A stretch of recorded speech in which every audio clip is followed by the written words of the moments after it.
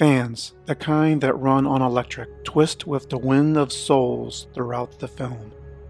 They are foreboding symbols of death and alternate realities, crossing between worlds of the living and the supernatural.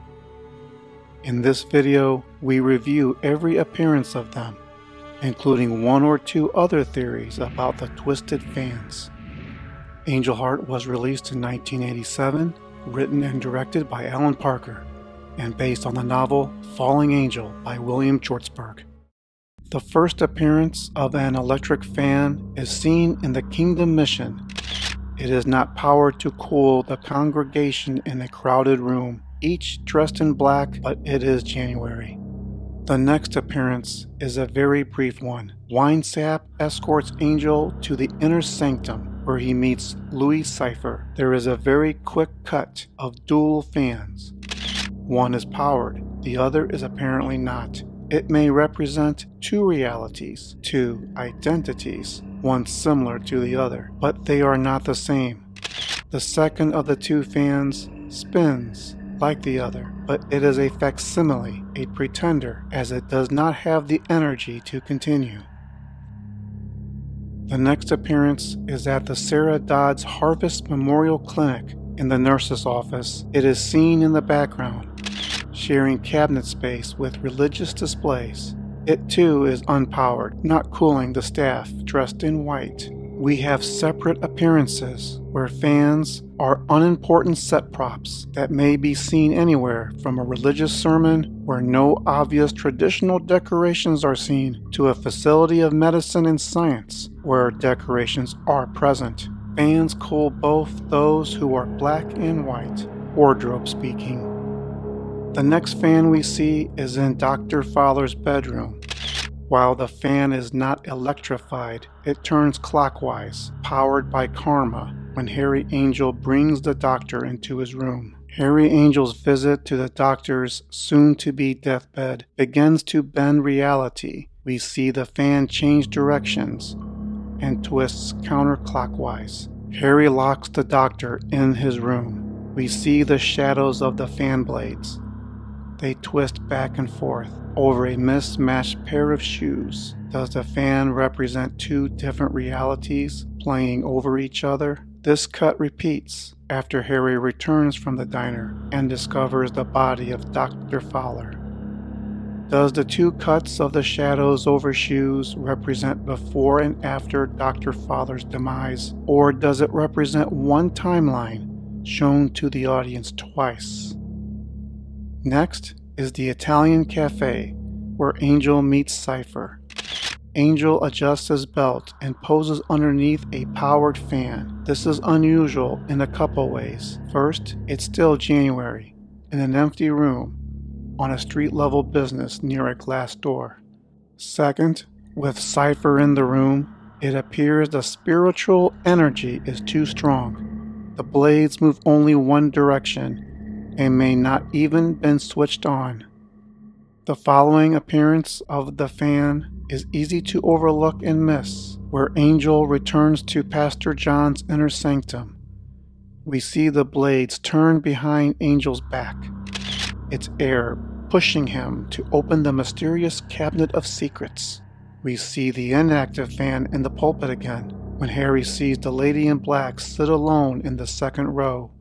Unlike the upstairs fan, powered with no one to enjoy its breeze, this fan is not powered, or another way to describe it, the fan is dead. Could there be a relationship? Up next is Angel's daydream, where he shares a moment alone with Connie as she tells him about her research into Johnny Favorite. Angel has distant memories, including the fan in the walls of a New York hotel underneath a red window. The blades spin quickly to sounds of a human scream. We do not know if it is powered by electric or other unnatural forces. We do see the fan blades from the inside the room, as we, the audience, begin to get inside Angel's head. The turning blades cut to a tape player in an editing technique called a graphic match. Harry Angel narrates his visit to see Spider Simpson. His retirement home showcases a fan standing in the corner. Again, it's an everyday set piece, unpowered in the month of January, in a room of freezing elderly.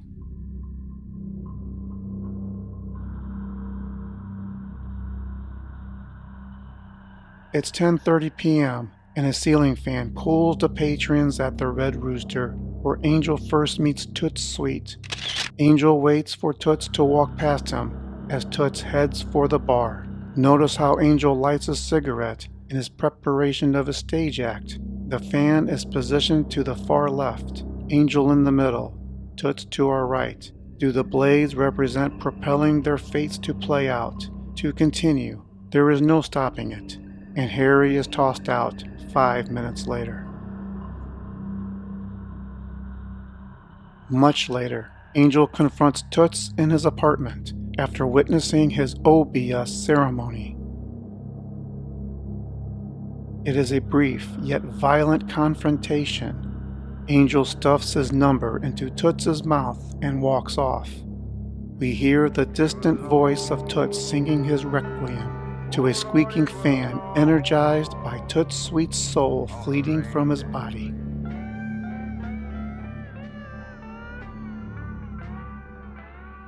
Up next is the Oyster Bar, where the theme of the place is trophy kills.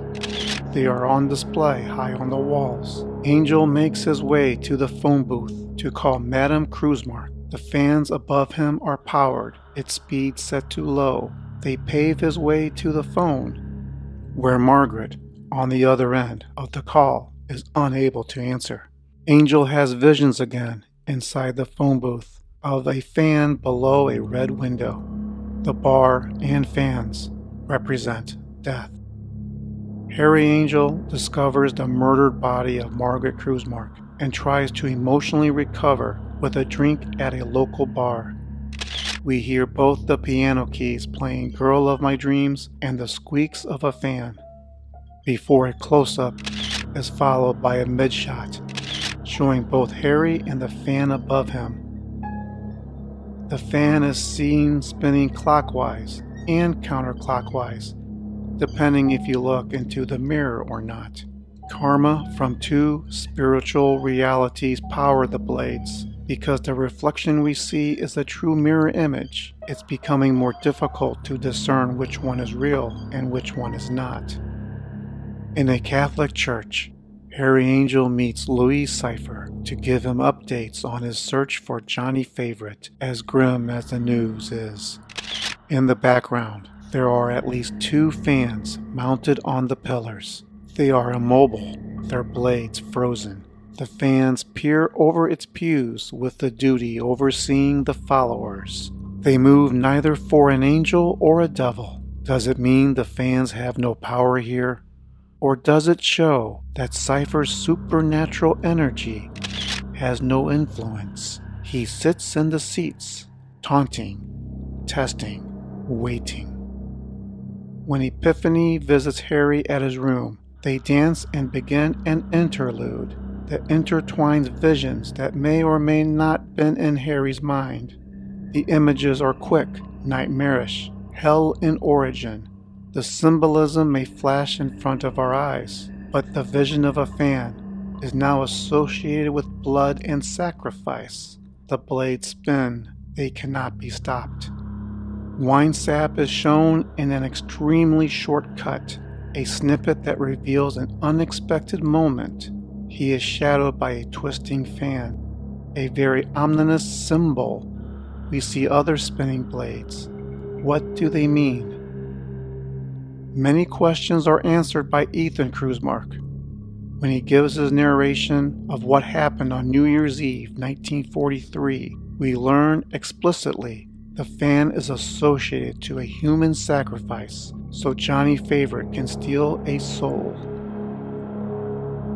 Harry Angel, with a terrible intuition, returns to Margaret Kruzmark's home and discovers he is Johnny Favorite. Mephistopheles, the devil, meets Favorite there with a cane in his right hand that looks much different than the first. Louis Cyphre plays one of Favorite's tunes on a turntable, and it spins clockwise like a fan. Seems Margaret had a spinning fortune-telling object in her home after all. Before we get into a couple bonus theories about what twists in the wind, like, share, or subscribe if you want to see more content like this one. It does help grow the channel. When fans turn both clockwise and counter, we see two realities, one for Harry Angel, the other for Johnny Favorite. But fans are not the only things twisting. Harry Angel's tape recorder is also seen spinning in different directions. He is seen rewinding or re-recording, overwriting his testimony, keeping Favorite's secret love of Evangeline Proudfoot a secret. And like the fan blades, Angel spins two stories, two truths, one recorded and the other forever lost. What else is seen spinning with a hidden meaning? It comes very early in the film. We see Cyphre's walking stick before we see his face.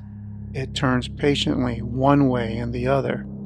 It is one of two canes Cyphre carries.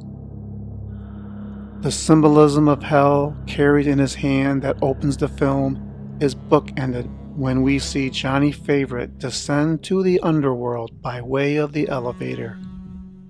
The gears spin both clockwise and counterclockwise. When Harry reaches the lower levels of hell, his face looks much less of Angel and begins looking more like Johnny Favorite. Let me know in the comments below, what meanings do you see in the fans? Did I miss any? This is Mr. G of Synergy saying, it's better to break bread with a friend than cracking an egg with the devil. Check out other videos on my channel. Thanks for watching.